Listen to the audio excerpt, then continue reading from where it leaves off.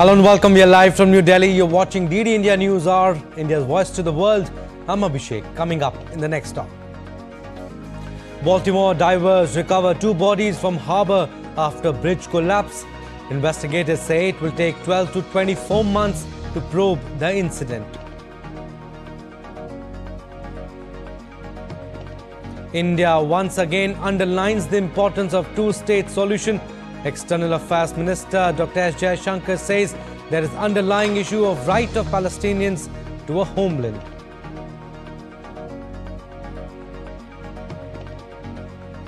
Ukraine's Foreign Minister Dmytro Kuleba in India on a 2-day official visit.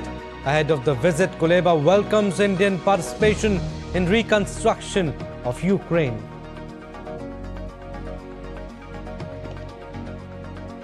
And nominations for the second phase of India's general elections 2024 to begin today. 88 parliamentary constituencies will go to polls on April 26th.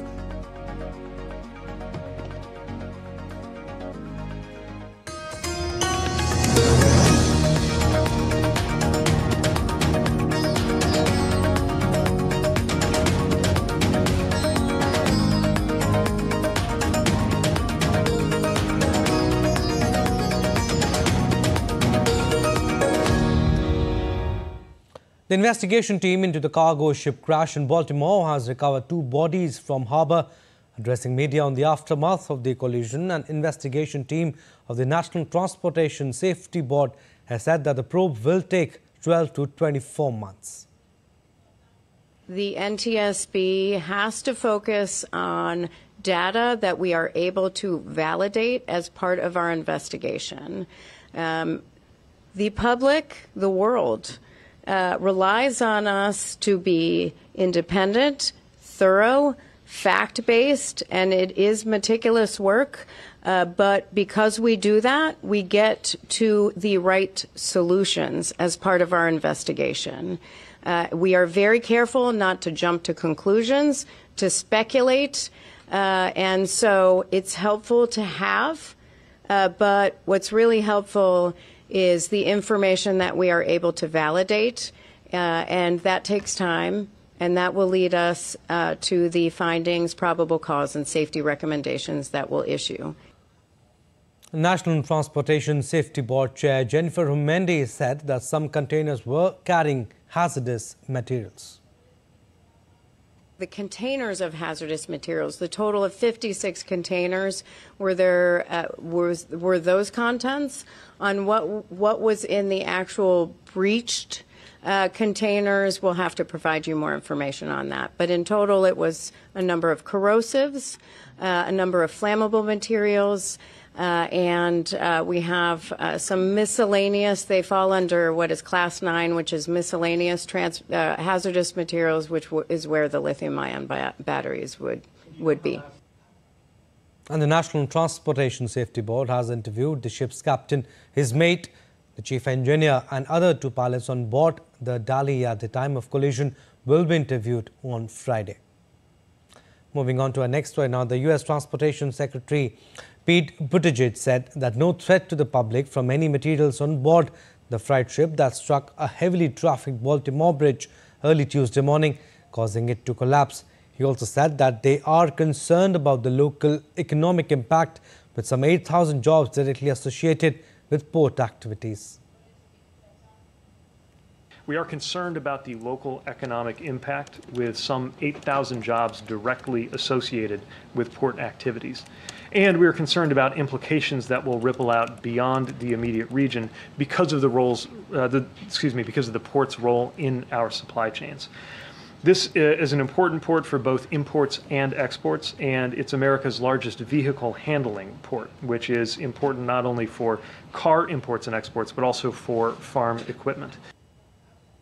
And the analysts are warning the economic impact of a downed bridge in the U.S. city of Baltimore could be felt across the globe, with some suggesting it may lead to a temporary increase in the price of coal in India as U.S. producers are forced to find new shipping routes.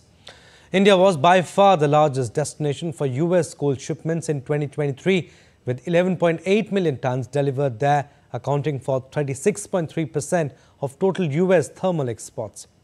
On Wednesday, U.S. Transportation Secretary Pete Buttigieg said rebuilding Francis Scott Key Bridge will not be quick or easy. DD India correspondent Sally Patterson reports. This 2.5-kilometre bridge turned to rubble in moments. The cargo ship, which collided with the Francis Scott Key Bridge in the US city of Baltimore, still trapped in a tangle of metal. Recovery efforts remain underway, but the outlook is bleak. The 6 missing construction workers on the bridge at the time are all presumed dead. So I had woken up and it had felt like an earthquake, and we heard like the loud boom from the bridge being, collapsed. For resident Molly and her dog Moo, there's a gaping hole in the view from their backyard.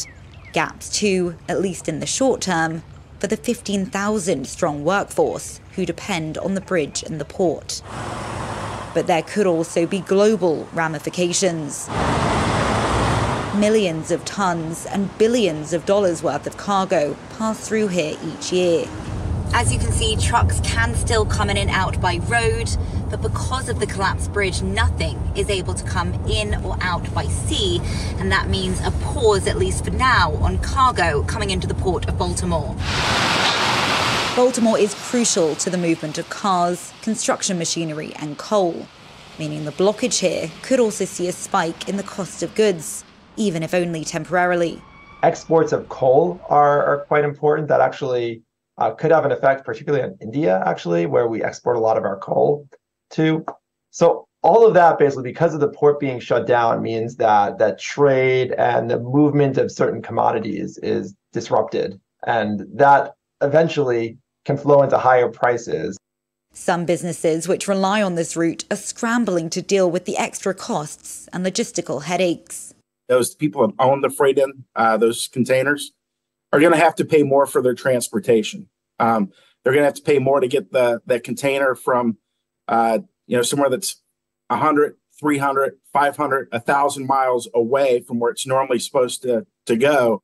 The National Transportation Safety Board is investigating what took place that night, and the Biden administration has pledged to shoulder the cost of reconstructing the bridge. I told them we're going to send all the federal resources they need as we respond to this emergency. And I mean all the federal resources. And we're going to rebuild that port together. But it will likely take several years and hundreds of millions of dollars before this vital trade artery flows healthily again. Sally Patterson in Baltimore, reporting for DD India. And US President Joe Biden held a meeting with the officials concerned with the bridge collision in Baltimore. US President Biden discussed the coordinated response to the collapse of the bridge with Secretary of Transportation Pete Buttigieg and Vice Admiral Gautier. During the meeting, Biden reiterated its commitment to be with the people of Baltimore for as long as it takes. India once again underlined the importance of two-state solution to address the Israel-Palestine conflict. Interacting with the Indian community in Malaysia, India's External Affairs Minister Dr. S. Jaishankar said that a response to the ongoing conflict in the Gaza has to acknowledge the fact that the Palestinian people were denied the right to their homeland. On the one hand, what happened on October 7th was terrorism. On the other hand, nobody would countenance the deaths of innocent civilians. Countries may be justified, at least in their own minds, in responding. But you cannot have a response which does not, every response must take into account something called international humanitarian law. And the fact is that whatever the rights and wrongs of the issue, there is the underlying issue of the rights of the Palestinians and the fact that they have been denied their homeland. Now, Israel has asked the White House to reschedule a high-level meeting on military plans for Gaza's southern city of Rafah that Prime Minister Benjamin Netanyahu had abruptly cancelled. Netanyahu called for a planned visit to Washington by a senior Israeli delegation after the US allowed passage of a Gaza ceasefire resolution at the United Nations on March 25th. The Prime Minister's office has agreed to reschedule the meeting dedicated to Rafah. So we're now working with them to find a convenient date that's obviously going to work for both sides. But his office has agreed to reschedule that meeting that would be dedicated to Rafah, which is a good thing. Now, the U.S. said it does not believe that hostage talks with Israel and Hamas are over. In a regular media briefing on Wednesday, State Department spokesman Matthew Miller said that Washington believes there is an opportunity to continue pursuing the release of hostages. Listen in. The hostage negotiations we do not believe are over. We do not believe they've come to an end. We believe that there is an ability to continue to pursue the release of hostages, and that's what we're going to continue to do. Meanwhile, Spain on Wednesday delivered 26 tons of humanitarian aid to Gaza by airdropping it over the Strip. The operation, carried out in coordination with Jordan and co-financed by the European Union, involved 2 Airbus A400 military planes dropping over 11,000 food packets. Footage released by the Spanish Foreign Ministry showed crates of supplies leaving an aircraft ramp and heading towards the ground via parachutes.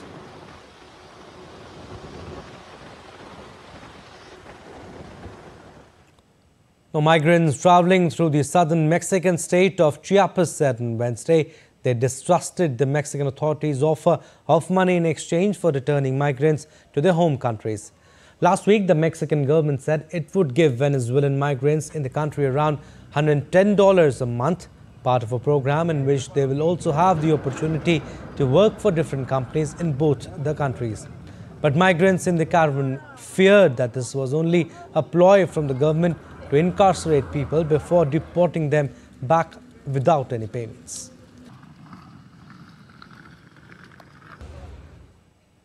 Now, Puerto Rico declared a public health emergency on Wednesday following a significant increase in the number of dengue cases on the island. According to the island's health department, at least 549 cases have been reported so far, and more than 340 people have been hospitalized. Chief Medical Officer at Puerto Rico's Department of Health says that if these numbers continue to rise, the island's health system could be compromised. Authorities on the island have carried out numerous spraying operations to mitigate the number of mosquitoes, and the situation is being monitored.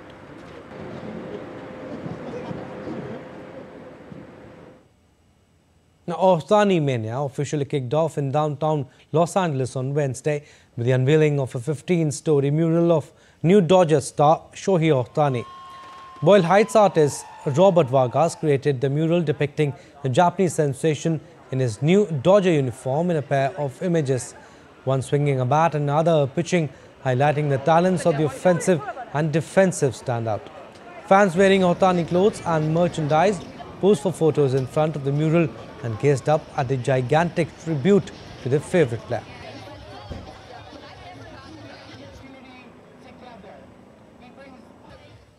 All right, we'll slip into a very short break, but still to come on this edition of DD India News Hour.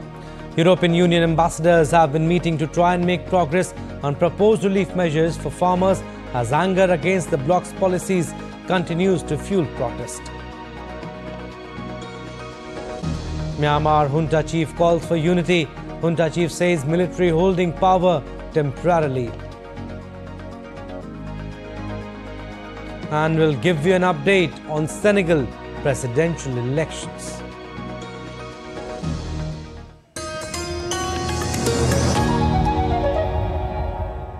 In a world that never stops, where information shapes our reality, one app stands out, helps you stay ahead of time.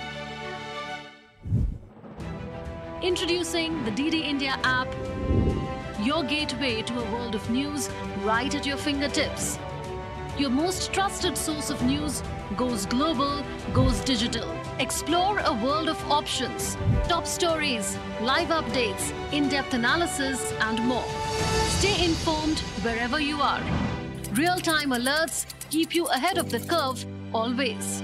The DD India app, connecting you to the world one story at a time. Download now and explore the world of knowledge, insights, and authentic information.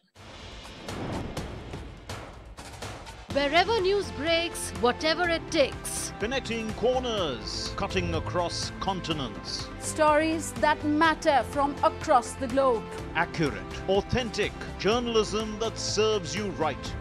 From politics to glamour, from sports to world affairs, with a fusion of aesthetics and substance. Introducing news in a new avatar. Experience the world through a new lens. Stay tuned to DD India for an exciting journey beyond borders.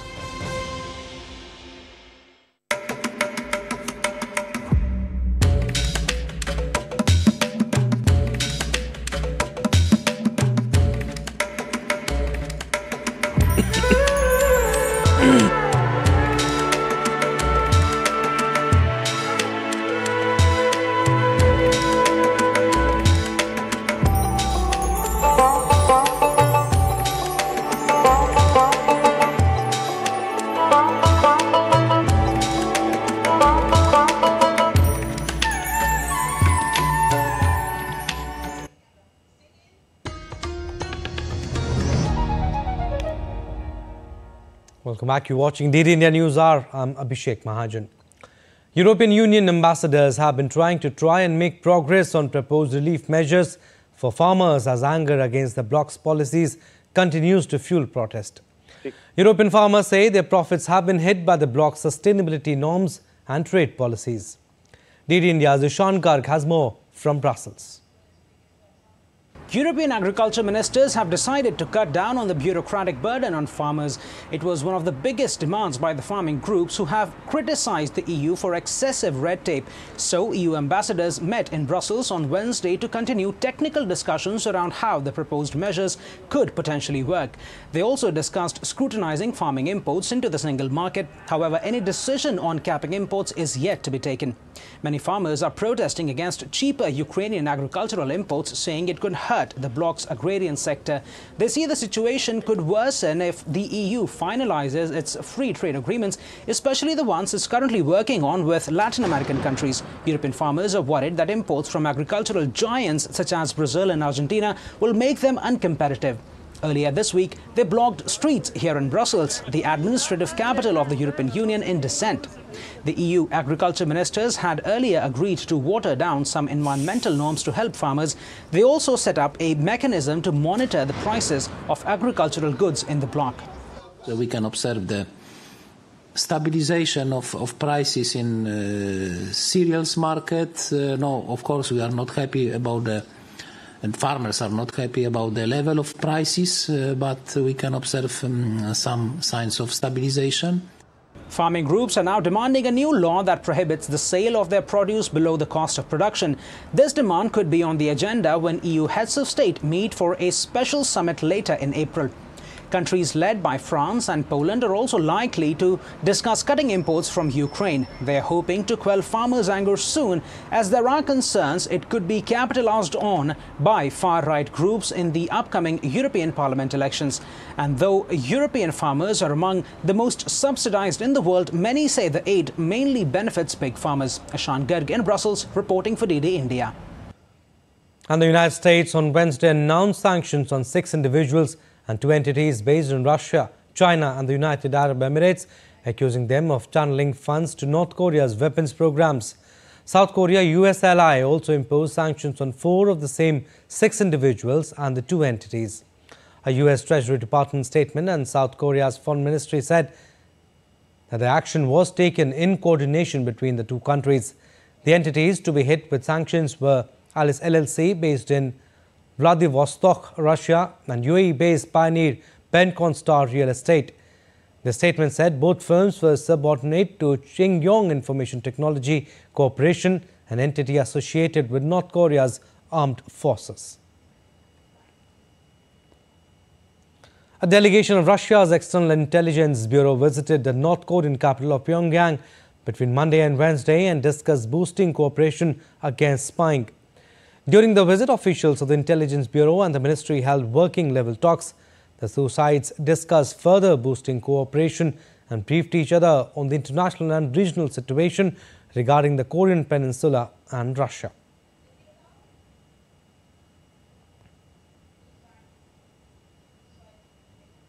The Ukrainian President Volodymyr Zelensky visited on Wednesday fortifications in the country's northeastern Sumy region, inspecting trenches, dugouts and firing positions. Ukraine has stepped up construction of fortifications in recent months as it shifts its military operations against Russia to a more defensive footing. Zelensky said earlier Ukraine's defensive constructions needed to be boosted and work on them accelerated in Ukraine's east. During his trip to Sumy region, Zelensky also paid a visit to Ukrainian soldiers treated at the military hospital and awarded the medals. And the Minister of Foreign Affairs of Ukraine, Dmytro Kuleba, will be arriving in New Delhi on Thursday for a two-day official visit at the invitation of the External Affairs Minister. During his visit, Foreign Minister Kuleba will have a number of engagements, including official meetings with the External Affairs Minister and Deputy NSA. The discussion will pertain to the bilateral partnership and cooperation on regional and global issues of mutual interest. He is also expected to interact with the business community.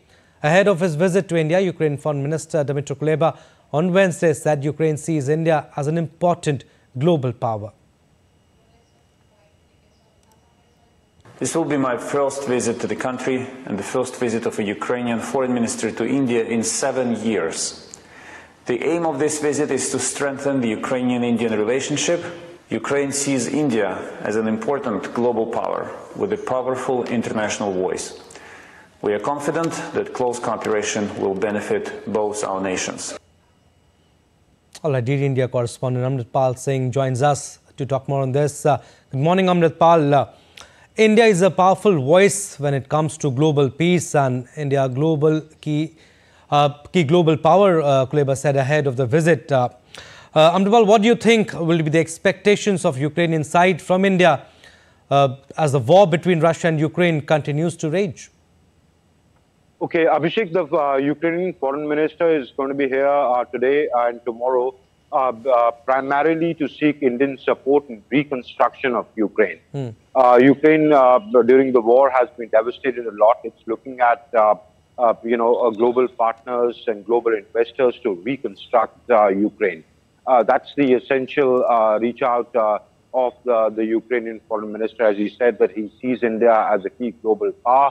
Both President Zelensky and President Putin had a telephonic conversation with Prime Minister Modi in this month, where Prime Minister Modi had reiterated India's long-standing stance that the way forward is through dialogue and diplomacy and not through military victory. So India would continue to press that position.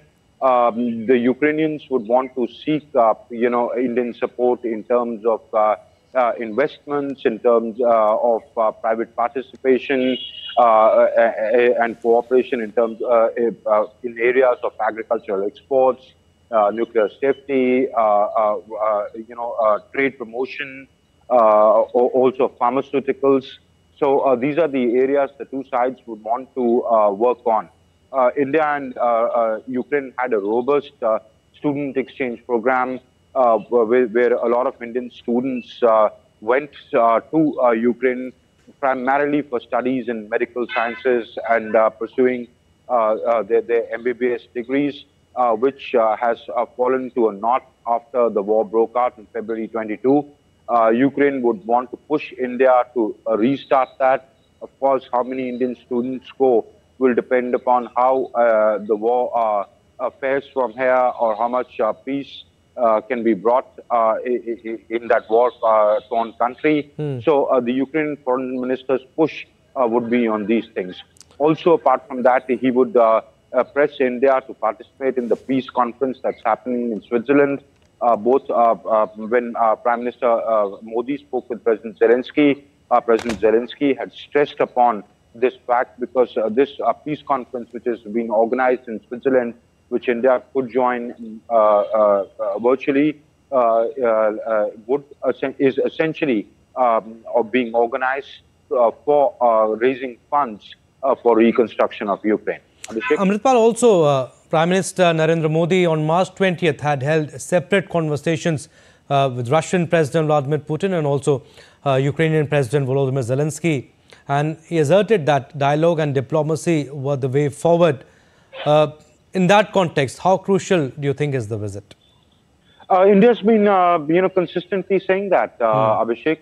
If you look at when the war started, Prime Minister Modi had had separate discussions with both President Zelensky and President Putin, and he's been consistently saying that India believes that dialogue and diplomacy is the way forward. Military victory will not lead to any victory for either side.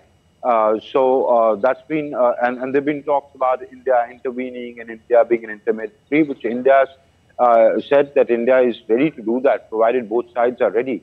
So I think when Dmitry Kuleba comes here and meets Foreign Minister Jaishankar, he will be, told the same thing, that India believes that the two sides should get down to the table because it's already brought a lot of destruction, both in Ukraine and in Russia, and has affected the world at large in terms of global supply chain disruptions, the energy crisis, etc. And the both sides should sit down to resolve this through dialogue and diplomacy. All right, Amrapal, we'll leave it at that. Thank you for your inputs. The leader of the Myanmar's ruling military on Wednesday said that the junta is holding power temporarily with the aim of strengthening democracy and will forge ahead with plans to hold a fair election. Addressing an annual Armed Forces Day parade, Senior General Minister Ong Liang said armed groups were trying to derail plans to return power to the people. He said the election, for which he provided no time frame, would be held under a mixed-member proportional representation system that would be more inclusive. The military is facing its biggest challenge since first taking power in the former British colony in 1962, fighting on multiple fronts to contain uprisings in several parts of the country and stabilize an economy that has wilted since the coup. In Senegal's presidential election, opposition candidate Bassirou Diomaye Faye won over 54% of votes, with ruling coalition candidate Amadou Ba taking over 35%. The court said the results were based on vote tallies from 100% of polling stations. They are expected to be confirmed by the Constitutional Council in the coming days. In his first public appearance since the vote promised to govern with humility and transparency, both incumbent President Macky Sall and rival Amadou Ba congratulated him, hailing the outcome as a win for Senegal. It would be the first time since independence from France in 1960 that an opponent has won in the first round.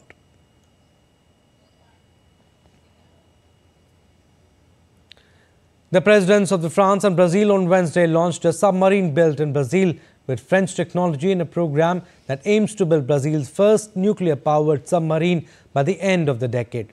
President Emmanuel Macron and Luiz Inácio Lula da Silva attended a ceremony in the Itaguai shipyard near Rio de Janeiro to launch the third diesel-powered submarine built in a $10 billion partnership.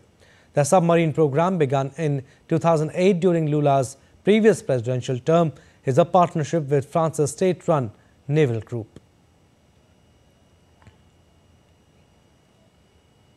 French President Emmanuel Macron is on a 3-day visit to Brazil that aims to relaunch the bilateral relationship and strategic partnership. Macron said during his visit to Brazil that a potential trade agreement between the European Union and the South American Mercosur bloc is a very bad deal and more climate commitment are needed. While Brazil has said it is ready to sign a deal, France has repeatedly expressed reservations and said its farmers have objected to the prospect that could allow in agricultural imports that do not meet strict EU standards. Macron also called for much more direct investment from Brazilian firms into France and said the two countries could cooperate on investing in third markets, notably in Africa. I deeply believe that we need to rethink our trade rules in light of this advantage, which is why I prefer to put my foot down in front of this assembly. I have spoken out very forcefully to say that Mercosur, as it is negotiated today, is a very bad agreement. But I think it's a very bad deal for you and for us. All right, we'll slip into a very short break, but still to come on this edition of DD India News Hour. Campaigning gains momentum for the first phase of India's general elections to be held on April 19th.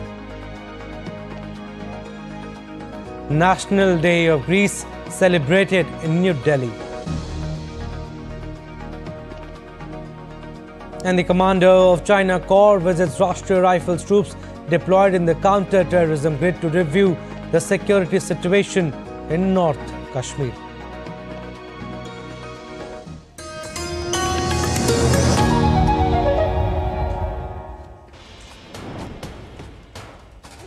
Wherever news breaks, whatever it takes. Connecting corners, cutting across continents. Stories that matter from across the globe. Accurate, authentic journalism that serves you right.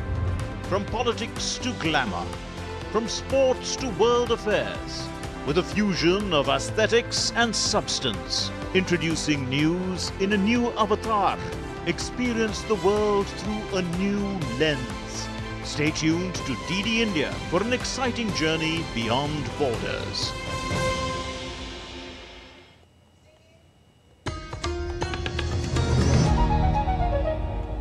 Welcome back. You're watching DD India News Hour. I'm Abhishek Mahajan. Recap of what we have done so far. Baltimore divers recover 2 bodies from harbour after bridge collapse. Investigators say it will take 12 to 24 months to probe the incident. India once again underlines the importance of two-state solution. External Affairs Minister Dr. S. Jaishankar says there is underlying issue of right of Palestinians to a homeland. Ukraine's Foreign Minister Dmytro Kuleba in India on a 2-day official visit. Ahead of the visit, Kuleba welcomes Indian participation in reconstruction of Ukraine. Nominations for the second phase of India's general elections to begin today. 88 parliamentary constituencies will go to polls on April 26th.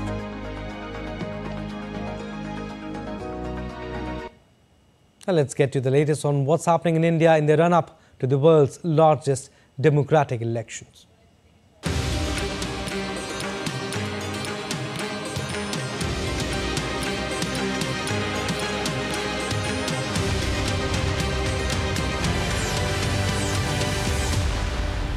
So nominations for the second phase of general elections to India's lower house of Parliament 2024 begins on Thursday. A total of 88 constituencies in 13 states and union territories will go to polls in second phase elections. The states, union territories that will go to polls in this phase are Assam, Bihar, Chhattisgarh, Jammu and Kashmir, Karnataka, Kerala, Maharashtra, Madhya Pradesh, Rajasthan, Tripura, Uttar Pradesh and West Bengal, apart from one part of outer Manipur seat. Polling for second phase will take place on 26th April.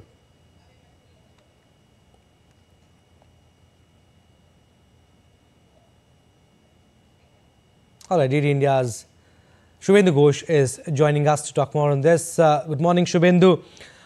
Political fever grips the country and nominations for the phase 2 of Lok Sabha polls to begin on Thursday. What more can you tell us and highlights of the phase? Absolutely. Good morning, Abhishek. Yes, political fever is gripping up. It's time for filing of nominations for the second phase. As you mentioned, there are 88 parliamentary constituencies that are for the nomination of which are going to begin from today after the notification by the Election Commission.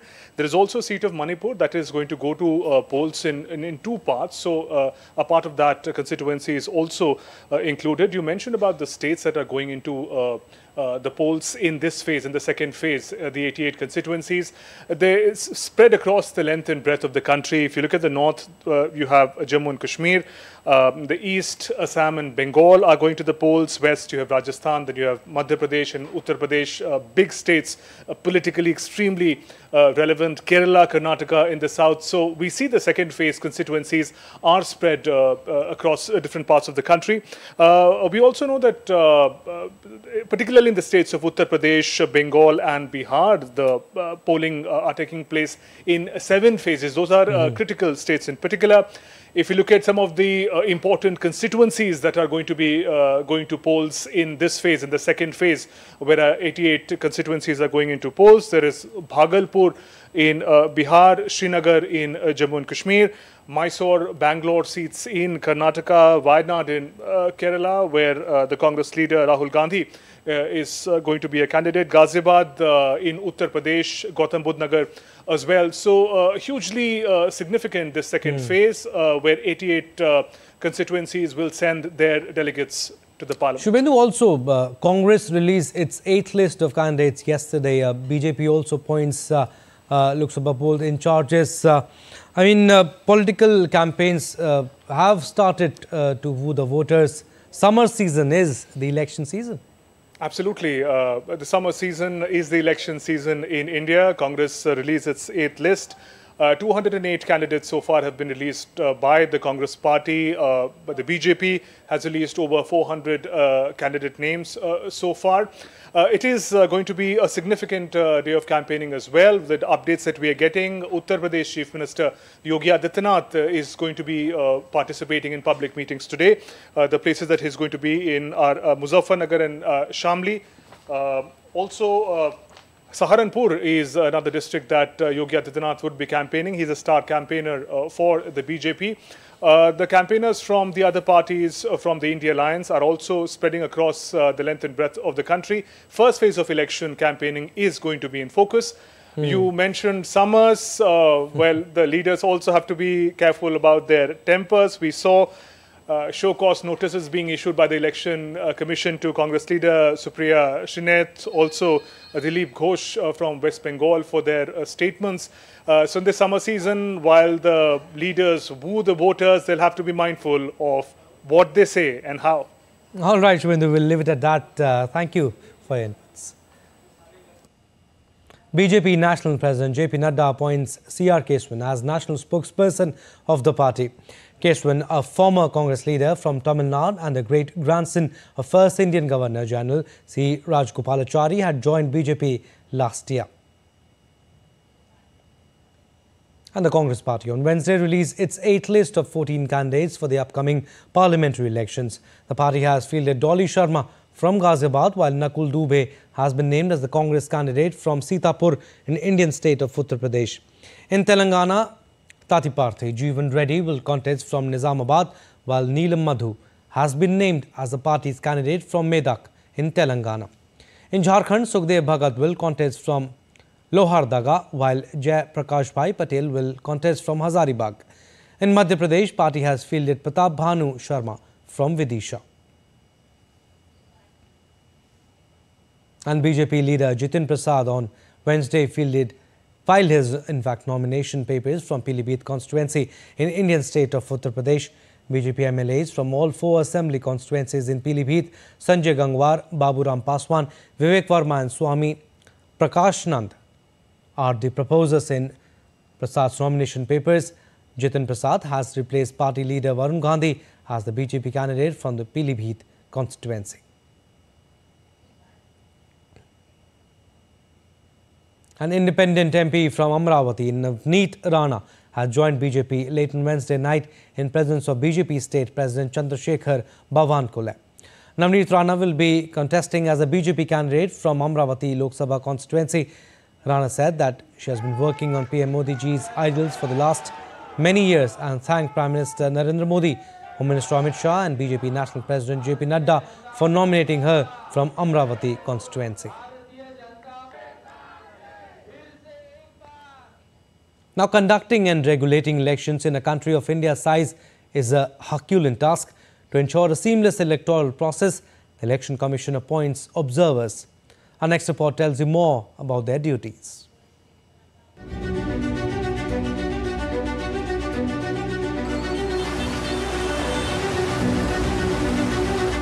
Conducting elections in a country with a population of over 1.4 billion is not an easy task. To ensure checks and balances in the electoral process, the Election Commission of India, the country's election regulator, appoints government officials as observers during polls to oversee the process and ensure fairness. They work under the ECI. The observers are divided into 4 categories: general, police, expenditure, and counting.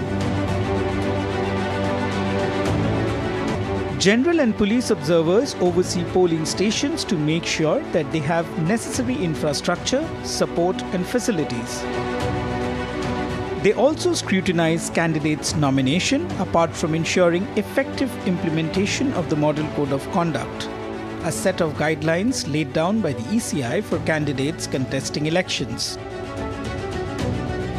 Expenditure observers keep an eye on the book of accounts of candidates and monitor spending by them during campaigns. Currently, the expenditure limit for general election candidates in constituencies in bigger states is nearly $9 million, while for smaller states it's $7 million. As the name suggests, counting observers supervise the counting process. Apart from their specific duties, observers also address grievances and complaints of the candidates related to the polling process. Their task involves submitting timely reports to the Election Commission, which can also be done using the poll body's observer portal.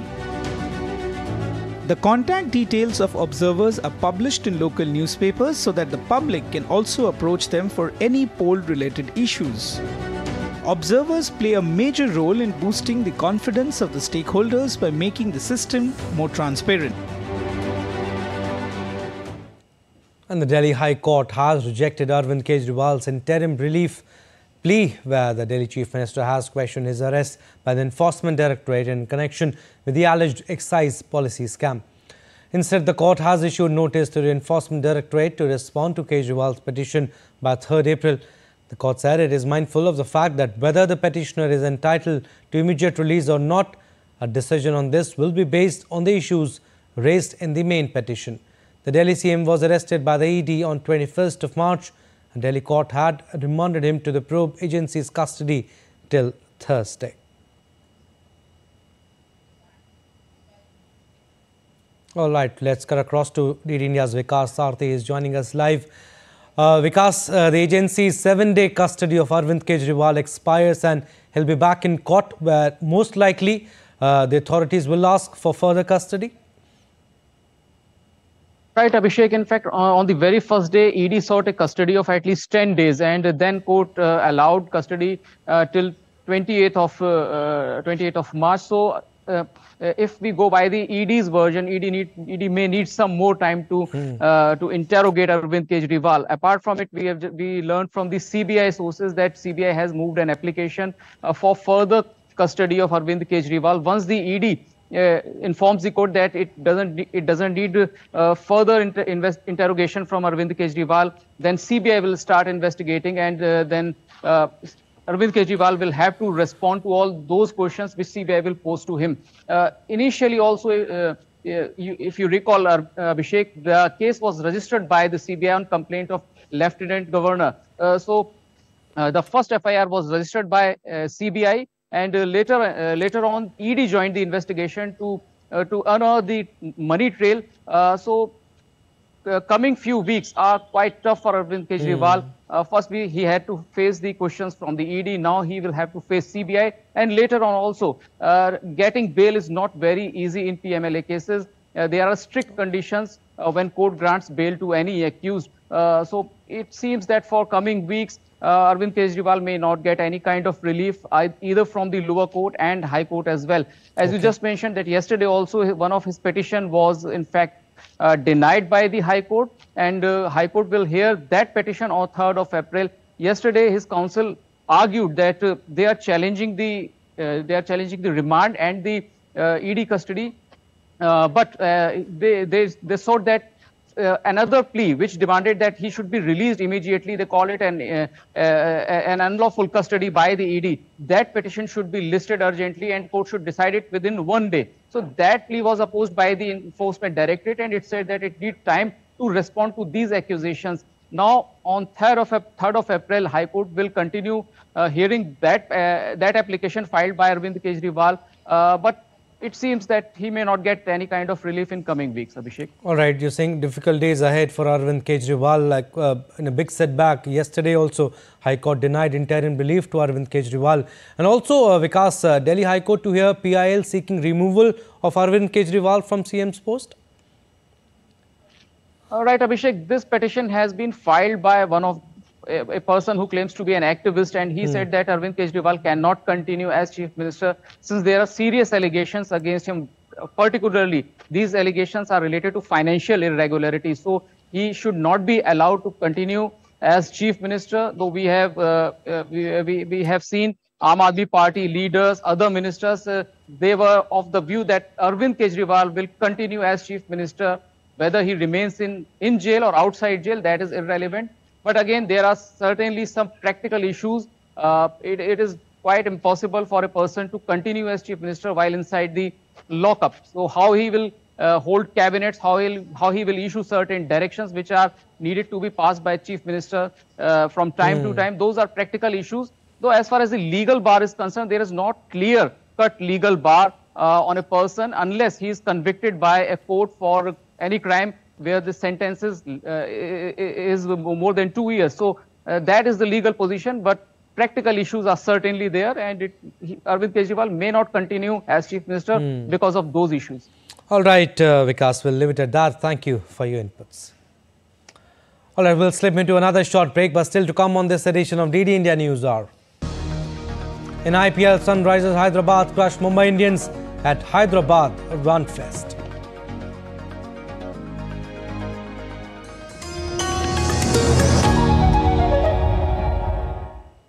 In a world that never stops, where information shapes our reality, one app stands out, helps you stay ahead of time. Introducing the DD India app, your gateway to a world of news right at your fingertips.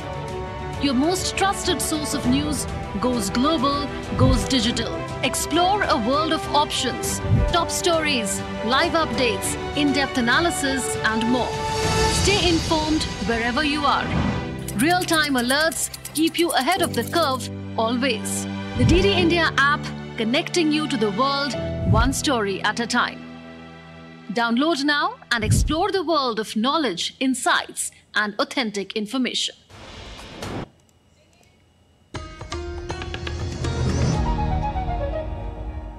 Welcome back. You're watching DD India News Hour. I'm Abhishek Mahajan.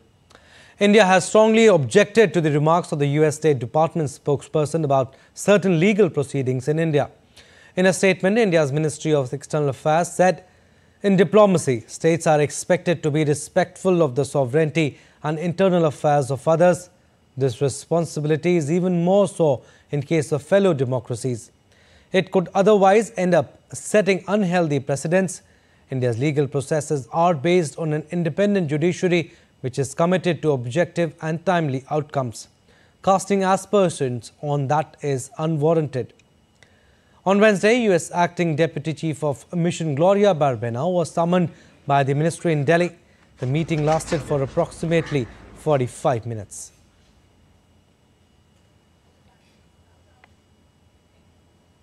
India's External Affairs Minister, Dr. S. Jaishankar, is in Malaysia on the final leg of his three-nation visit to Southeast Asian nations, which also included visiting Singapore and the Philippines. The minister addressed the Indian community in Kuala Lumpur on Wednesday, appreciating their contribution to strengthening India-Malaysia relations. He also met the country's top leadership during the day. India's External Affairs Minister Dr. S. Jaishankar, on the final leg of his three-nation Southeast Asian visit, was in Malaysia on Wednesday. Addressing the Indian community in Kuala Lumpur, Dr. Jaishankar appreciated the contribution of the Indian diaspora in the development of Malaysia. He said that India-Malaysia relations are being taken to the next level. India and Malaysia, we are poised to take our relationship to the next level. I think very serious conversations are happening among policymakers to that end. But anything like this requires the full support of society, especially in countries where we have this kind of living bridge between us. All of you, in some way or the other, can contribute to it. in your particular professions, in your walk of life, you can also make a difference adding to this relationship. And that is why you have seen today how open we are, how appreciative we are of the contribution of the diaspora. Wednesday also saw Dr. Jaishankar calling on the country's Prime Minister Anwar Ibrahim. During the meeting, the minister conveyed the greetings of Prime Minister Narendra Modi to him and appreciated the Malaysian leader's vision for stronger India-Malaysia ties. The minister further noted that he benefited from PM Ibrahim's guidance and insights on regional developments. Dr. S. Jaishankar began his visit by meeting Malaysian counterpart Muhammad Haji Hassan earlier on Wednesday. Tuesday saw India's External Affairs Minister reiterating India's support for upholding the sovereignty of the Philippines at a joint news conference with his Filipino counterpart. I take this opportunity to firmly reiterate India's support to the Philippines for upholding its national sovereignty. As the world changes, it is essential that countries like India and the Philippines cooperate more closely to shape the emerging order.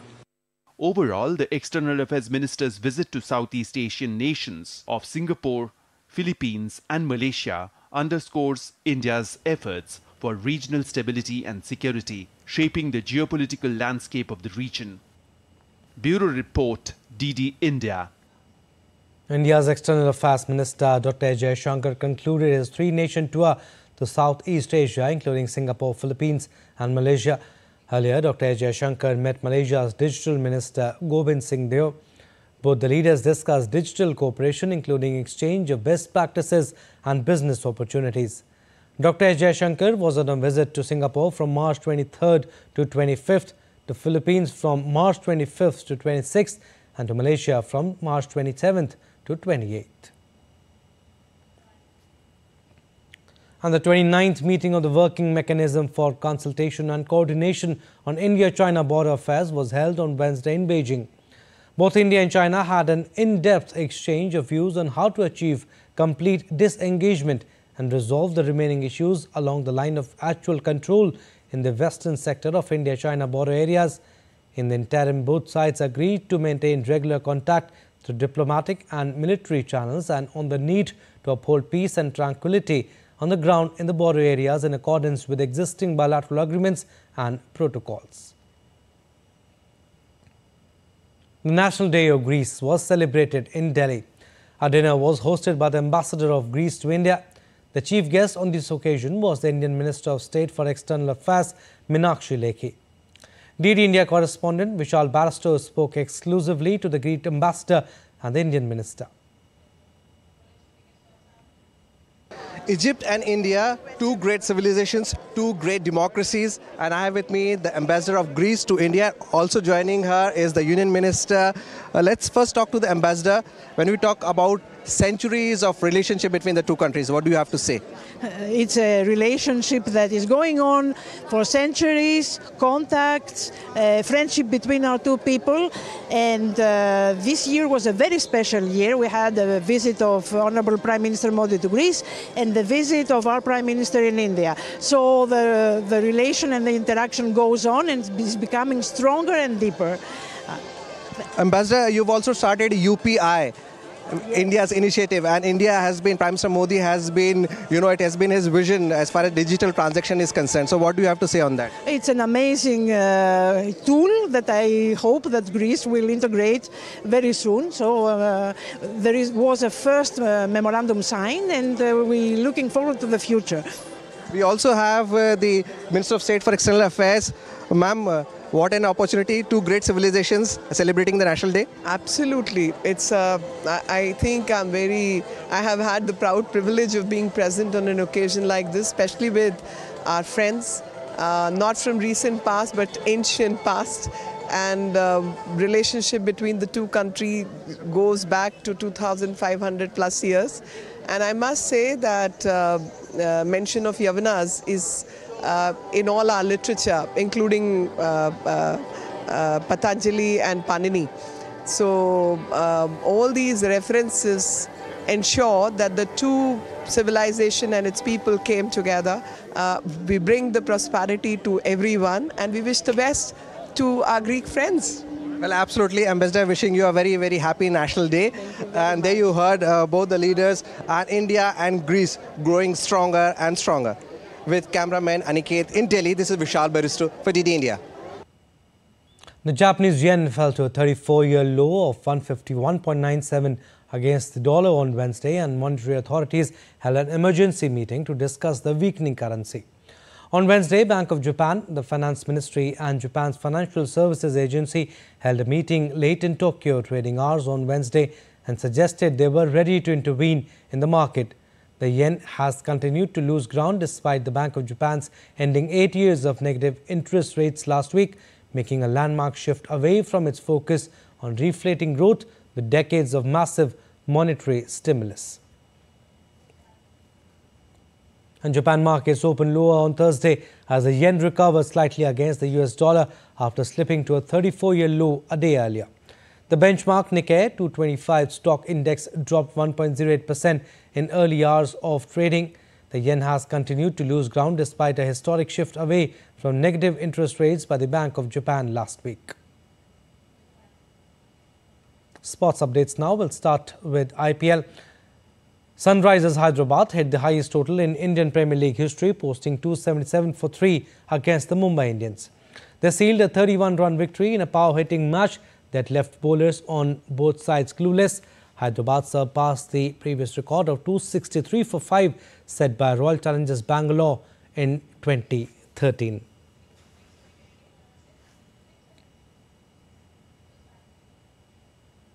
And talking about Thursday's games, Rajasthan Royals will clash with Delhi Capitals in Jaipur. Rajasthan Royals won their first game by defeating Lucknow Super Giants by 20 runs. Royals will be keen on maintaining their winning run. Rajasthan Royals under Sanju Samson has been one of the most formidable teams on paper. On the other hand, Delhi Capitals lost their first game of the tournament to Punjab Kings, and Delhi Capitals led by Rishabh Pant, who returned to cricket pitch after his horrific accident back in December 2022, will aim for its first win this season.